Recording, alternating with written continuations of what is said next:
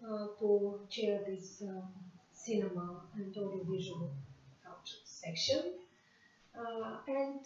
We start with the presentation of Professor Marinchevska with the theme, the challenge of Theodore Ushev's animated films, transforming the old avant-garde. I have to warn you that the first two presentations are some Bulgarian reflections on our connections and relations to Holland. Please, Professor Marinchevska.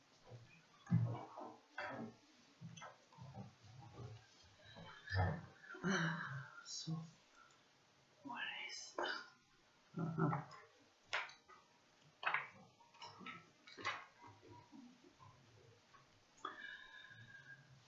Over the past 20 years, the world animation film festivals, both showing in the competition programs so-called avant-garde films.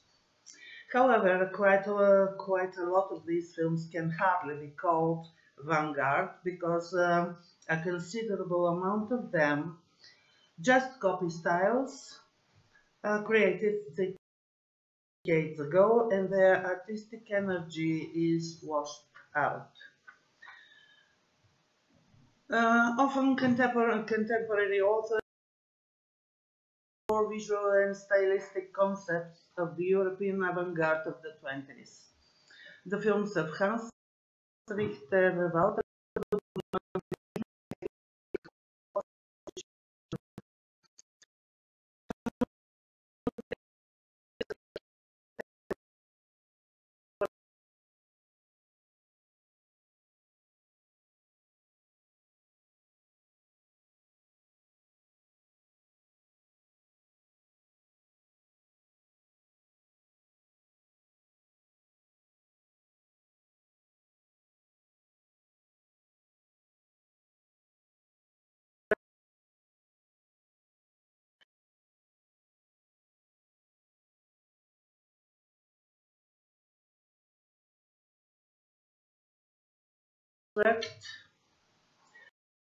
shapes dancing on screen, or the radical neglect to the linear narrative, even then in the 20s, were perceived by the general public as an extreme elitist experiment, or even as a mindless or antisocial formalistic exercise.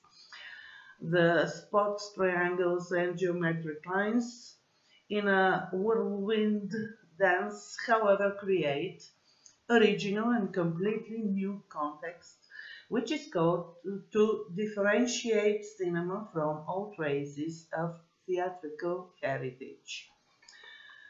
European avant-garde is not one of the most significant phenomena in the history of cinema, only by itself, but because of the well-achieved visual music or the numerous manifestos proclaiming the ideas of the authors.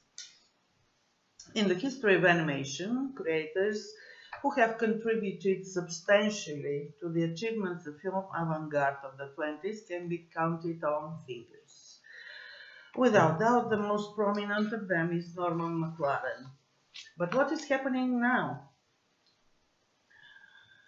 Almost 1 century after already canonized achievements of the avant-garde animation. Renowned festivals select an award films that almost literally copy the early abstract works of the avant-garde authors. For example, this is Hans Richter's Rhythmus 21, and this is Mirai Mizure, Modern number 2, which was made several years ago. And, well, we have some rhythmical movements on the screen, but there is nothing wrong if this, the latter one, was a student's exercise, but the film, this is a film with ambition for honors, and this causes only embarrassment. Not to mention that the film was created in the digital age, when animating simple rectangular figures is a matter of minimal effort.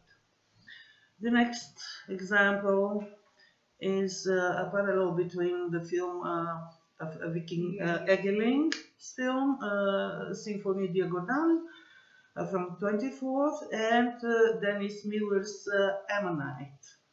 And I would like to just to quote here a comment by a spectator.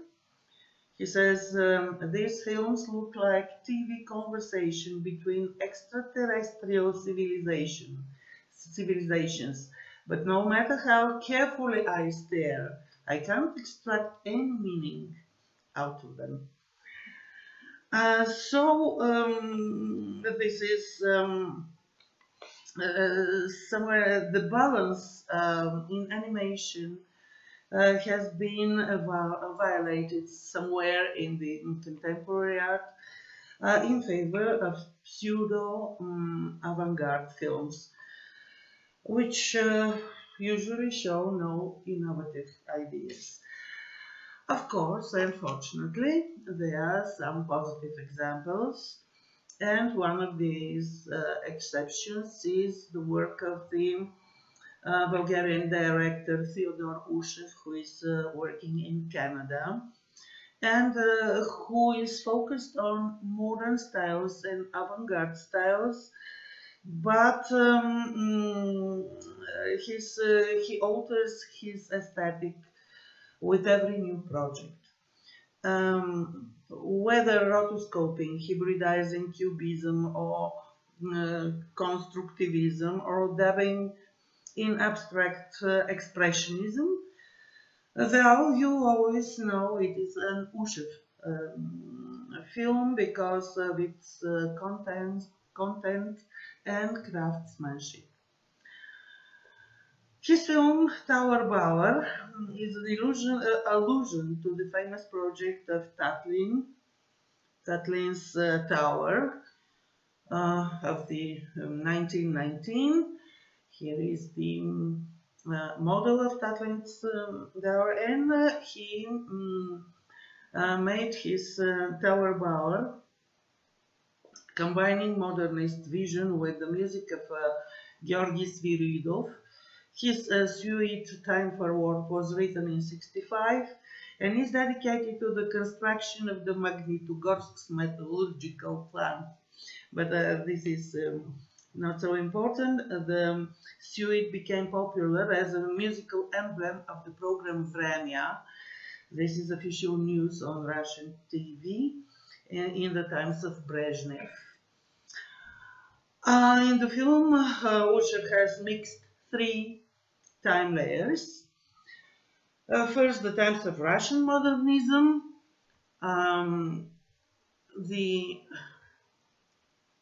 oh God, why? No.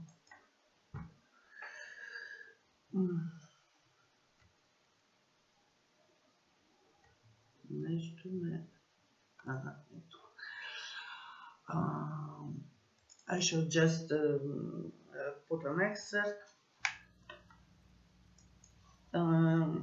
3 layers of times: the times of Russian modernism, years of the Cold War, and the perspective.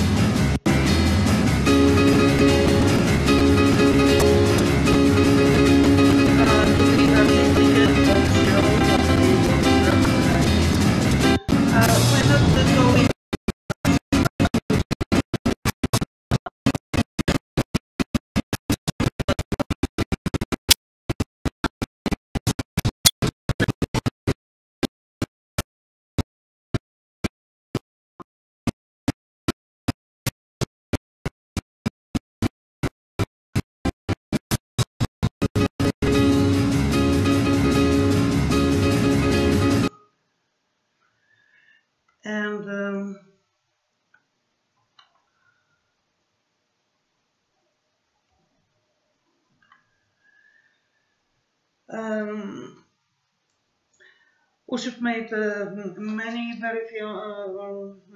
other films after this avant-garde stylistics. The Man Who Waited, it is after Franz Kafka's short story Druckflux, Nightingales in September, in another style, as you see. In December, yes, Gloria, Victoria, etc. Even his experience in the music video, Demoni, is an extravagant technical experiment with painting on over vinyl plates. It is a very special technique. Nevertheless, Lipset Diaries is one of the finest examples of how to make a truly neo-avant-garde film on the life of the first postmodernist, as Ushev himself says, Arthur Lipset. The film is an animated biography of Arthur Lipset, who has developed important trends in experimental film, collage, and especially expressive combination of vision and sound. His film, Very Nice, Very Nice, won an Oscar nomination in the years when the Academy did not at all tolerate independent representatives of experimental cinema. It was 1962. The film, Ushev's film, is biographical, but in a great extent it is Lipset's psychoanalytical portrait as well as a historical and artistic analysis of the collage films of Lipset. And it is important to note that although called Lipset's Diaries, in fact Lipset didn't leave any diaries, no diaries were there. And this is a frank mystification somehow, but they put a title on the DVDs that there are no diaries. The screen representation of the filmmaker who committed suicide 2 weeks before his 50th birthday in 1986, suffering from paranoia, is carried out through Ushev's free artistic drawing and is particularly expressive. Lipset Diaries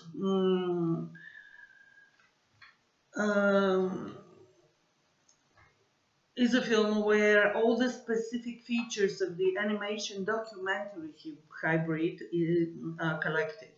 First, authenticity and materiality of portrait, you see, regardless the usage of another, not photographical media. In this case, almost monochrome painting. Second, this is the address to socially important topic. Third, it is a psychoanalytical aspect in the examination of a biography. Fourth, it is the masterful analysis of the significance of the Lipset work, in particular interpretation of Ushev, who follows the structure of Very Nice, Very Nice, the Oscar-nominated film, and transmits really the frenetic pace of the original. Haunting photographic Lipset motifs, a mirror, a takeoff rocket, a crowd, especially obsessed with the passion and hysteria crowd, an atomic mushroom, defile of some 50s and 60s beauties in swimwears. These are all motifs from the Lipset films, and they are interpreted in Ushev's animation. Fifth, ethical problems associated with trauma, personal loss, mental illness, obsessive suicidal thoughts, namely because they are recreated through a different media, the painting, and this all generalizes the reflection on the fate of a hypersensitive person. Now I shall again Well,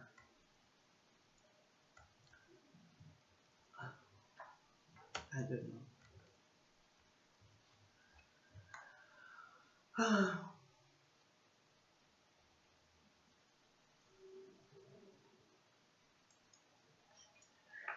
Where is the